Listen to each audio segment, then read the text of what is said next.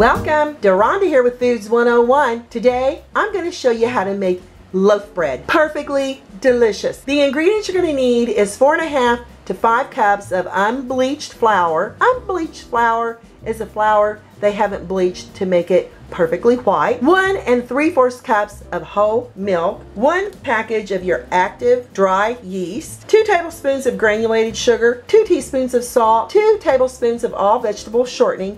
And 1/2 cup of water. We want our water at 105 to 115 degrees Fahrenheit. I've got a reading of 114, so that's perfect. And we're going to dissolve our yeast in it. Pour it into the warm water. Give it a little stirring. Sit this off to the side until ready to use. Melt your all vegetable shortening in the microwave 15 seconds at a time. This is after 30 seconds. Using a stand mixer, I'm going to use the dough hook. I'm adding my milk, and I took the chill off the milk using the microwave until I got 110 degree Fahrenheit reading. Add your salt and the sugar along with the yeast, and ooh, that smells so good. I like to give it a little swirl. Add your melted shortening.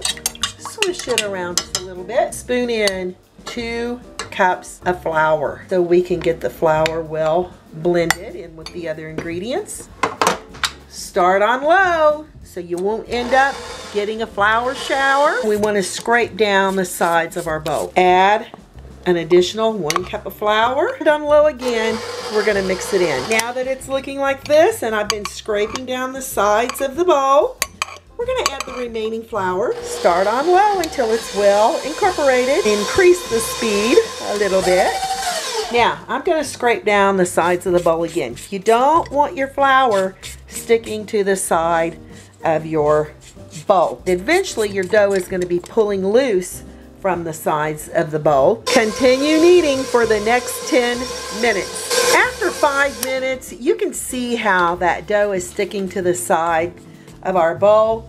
When that happens, you're going to add a couple of spoonfuls of your unbleached flour. And again, we're going to start incorporating this.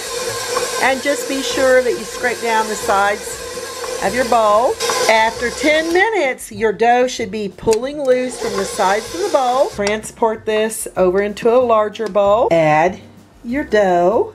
And I'm just using my hands. It makes it a whole lot easier. Cover with a tea towel, or you can use paper towels, in a nice, warm, draft-free area for 1 hour or until it doubles in size. While the dough is rising, I'm lightly greasing 2 4x8-inch loaf pans. It's just a little vegetable oil on a paper towel. I'm using a regular loaf pan, and I'm going to be using a porcelain loaf pan. I'm curious to see how each turn out. Lightly flour your surface. Look at our dough. I've had it rising for about an hour, and as you can see, put a little flour on it because I don't want my fingers to stick to it, but we just want to punch it down so we can get all the air out. And then we're going to transport it over here onto our floured surface. Ooh, and that feels so much fun. Reminds you of working in Play-Doh. You just want to make sure that it's not sticking to your hands. Bring it into the center, punch it down. And then with a knife, we're going to divide this evenly in half. Roll it into 2 round balls. Set it here. Do the same with this one. See, I'm pulling it in just a little bit and tucking it in there on the bottom. And then we're going to let these sit here for 10 minutes and let them rest. After 10 minutes, we're going to take each ball. We're going to flatten it out so we can make sure to get rid of any air bubbles. And we're going to roll it into a 14x8-inch rectangle. If it sticks on the bottom, which mine is, just add a little bit of flour. You don't want to overdo it on the flour. And so we'll get this rectangle rolled out. Keep working with it. Actually, you can really just pat it out. Just do the best you can. It's not always so perfect, but that's okay. Starting with the smaller end, we're going to tightly start rolling it up.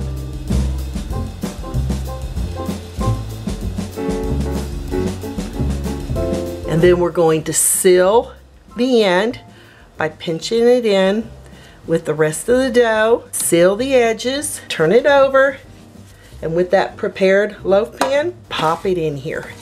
And sit this off to the side for the next 45 to 60 minutes so it can rise. This is my last one. You just roll it, tuck the ends under, put it here in its baking loaf, and then again, we're just gonna let it sit for 45 minutes to an hour. It's been an hour, and looky there, we've got our dough perfectly rise just the way we need it. And these are off to a 375-degree preheated oven on the middle rack for the first 30 minutes. Use your timer and no peeking. After 30 minutes, we're going to cover each loaf with a piece of tin foil and bake for an additional 15 minutes. Use your timer and no peeking. Bread loaf has baked, and this foil on the top just keeps the top of the bread from getting overly browned. And here comes the second loaf. Look how fantastic those are. The important thing is to get them out of their pans quickly. You don't want them sweating or getting soggy around the edge, and they should just pop right out. And look how beautiful and golden that is. Boy, do I wish you could be here and smell this freshly baked bread aroma. Do the same with this. It's a little warm, so be careful, super careful. Look how beautiful and golden that is. Cool down for about 30 minutes and I'll cut into it and show you what it looks like on the inside. And it is so warm. Let's see what this bread loaf looks like on the inside. It's important to always use a serrated knife. You see those little teeth there on the end? That'll give you a lovely cut. And if you could smell this freshly baked bread. Wow. Looky there, how lovely and soft that is, just like the best homemade bread ever. And it's still super duper warm, just like sandwich bread, but you've made it homemade. All right, let's give it a try. Wow, look how soft and tender and golden the top of that is. So fresh, so pliable. Absolutely the best homemade bread. With a little butter, I couldn't resist. You will not be disappointed with this white loaf bread. And it really doesn't need any butter. Looky there on the inside and on the sides and the bottom.